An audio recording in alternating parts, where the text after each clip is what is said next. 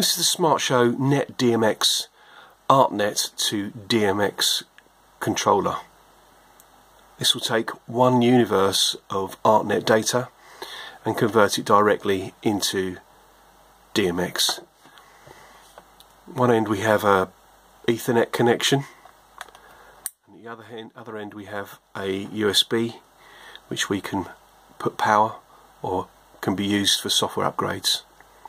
If I connect the power, the first thing that happens is this will go into a configuration mode where you have 5 seconds to connect via your browser whilst this little windmill's going on. If you don't connect via your browser in that time, it goes straight into ArtNet mode. This is showing that it's detecting the right universes, or the universe of data on the correct IP to match this device. So if I switch the data off,